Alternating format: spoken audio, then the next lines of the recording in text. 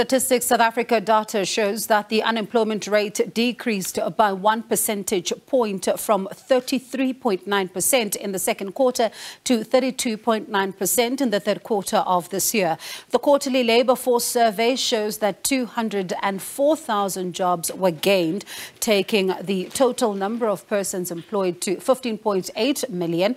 The largest gains came from the manufacturing, trade, construction and transport sectors. Analysts, however, warn that despite the marginal improvement in joblessness, the lack of economic growth continues to weigh down on unemployment. They say rolling blackouts are another contributing factor which limit the potential for small and medium enterprises to employ more people.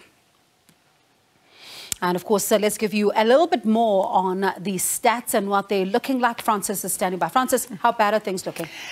So, Bongiwe, there's good and bad. I mean, the unemployment rate now at 32.9%. The good news is that this is the lowest jobless rate since the first quarter of last year, and it is in fact better than predictions. 204,000 more people had jobs in the third quarter of this year compared to the second quarter. The bad news is that this is the stark reality. 7.7 million South Africans are unemployed out of a population of around 40 million working age South Africans and a population of around 60 million overall.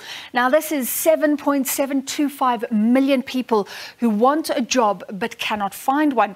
The picture is even worse if you consider people who have simply given up looking for work. There are 3.5 million discouraged work seekers. So if you included them, this figure soars to above 11 million South Africans.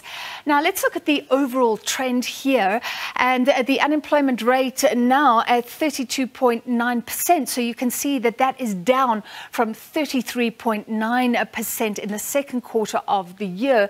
The worst unemployment was in fact seen at the end of last year, but since then we've seen 3 consecutive quarterly declines. So unemployment is coming down, but not at the rate that we are hoping for. And as I was telling Bongiwe earlier, if you look at the NDP that was written in 2012 or thereabouts, the target was 14%, but here we are at around 33% many years later.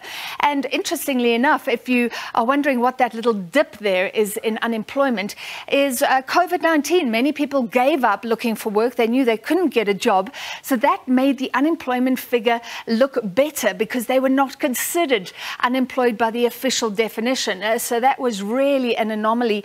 It does not reflect the reality on the ground, and there we are at the end at 32.9%. Now, if we look at a breakdown by sectors, manufacturing created the most jobs, 123,000 to be exact. That is encouraging. Trade, construction and transport all creating jobs, but jobs were lost, as you can see there, in finance and private households. All right, let's discuss these figures. We're joined by the head of Statistics South Africa. That's our Statistician General, Risenga Maluleke. Mr. Maluleke, thank you for being with us. We can't celebrate an unemployment rate that's still around 33%, but at least more than 200,000 jobs were created here. Is that something? Francis, let me mention that for us as statisticians in official practice, we give good and bad news. So we never celebrate any number. Any number for us, no matter how much the country emotionally gets attached to it, is a number. We know, of course, that those numbers, behind those numbers, there's human life, and human life has equal worth. But let's get straight to the point. The whole issue about employment and unemployment in the country is that coming out of the first quarter to the second quarter, we have seen employment increasing. Our employment from the first quarter to the second quarter increased by 648,000. That is more than 500,000. And again, from the second quarter to the third quarter, we have seen employment increasing by 204,000 jobs. So in this regard, it returns the number of those that are employed to 15.8 million. Still less than where we were during COVID-19. We were way above 16 million of people employed. I mean, before COVID-19, my apologies. Now, as regards unemployment, our unemployment decreased by 132,000 between the first and the second quarter. Coming out of the second quarter as of now, it has decreased by 269,000 people. And that has lowered from where we were in the second quarter, 8 million people unemployed. Now we are sitting at 7.7 million unemployed people. So the fact that unemployment has decreased in absolute numbers and employment has increased, that lowers our unemployment rate by 1 percentage point from where we were. And let me sketch, in the first quarter, we were sitting at 35.4% as the headline unemployment rate. In the second quarter, we were sitting at 33.9%. We are now sitting at 32.9%. So unemployment is decreasing. Yes, those 7.7 million people are the people who said when we went to interview them, we asked them, have you been looking for employment in the last week or even more? They said yes. These are people who are actively looking for employment. So that is the official unemployment rate.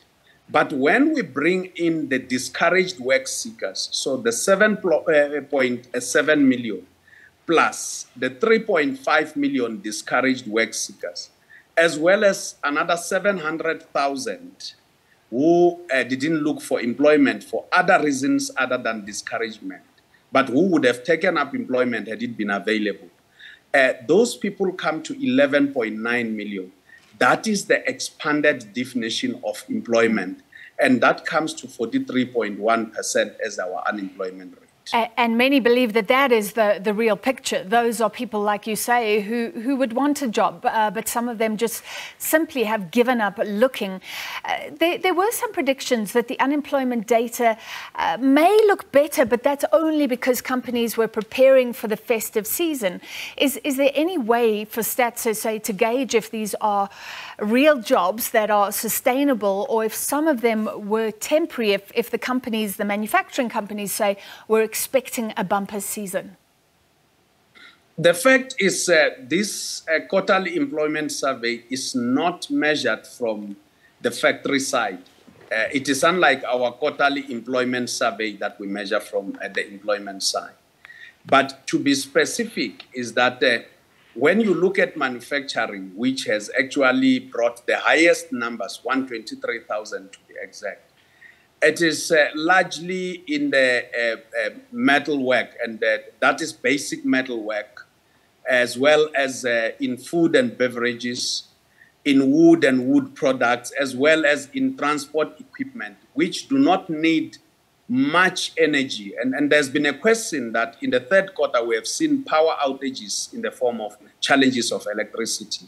These areas, which were largely in the formal sector, do not depend on much electricity like in mining. If you look at mining, we have lost about 1,000 jobs, and that is largely due to power outages that we are seeing. So certainly, let me say, manufacturing has created more employment. So is trade. Trade has brought about 82,000 jobs. And as you can see, the festive season hasn't fully kicked in the quarter that we are measuring. We are talking about the months of July, August, September. The festive season is actually the one we'll report on early in the year, which started in October, November, December. All right, let's look at, we didn't give a demographic breakdown, but of course that is something that you look at. And we've often discussed before how the face of unemployment in South Africa seems to be a black woman. Education also letting people down. They are going to do matric. Many may study for years, still without hopes of getting a job. Just tell us about the trends when you dig deeper and look at demographics and things like education. Let us start with education, Francis. One of the things that we have seen, even outside employment, when we look at the drivers of poverty in our country, it is the lack of education and unemployment. The two of them account for about 63%. So when people are educated or trained, or they have education, they are able to easily find employment and they can go out of poverty. Having said so, we are seeing that the unemployment rate of graduates is sitting at 10.7%. And that 10.7% is way above the national unemployment rate of 32.9. It's actually 22.2 percentage points lower than the national unemployment rate. So it means that when people are educated, they are able to get employment. Other tertiary, their unemployment rate is 22%, which is still lower than the national unemployment rate of 32.9%.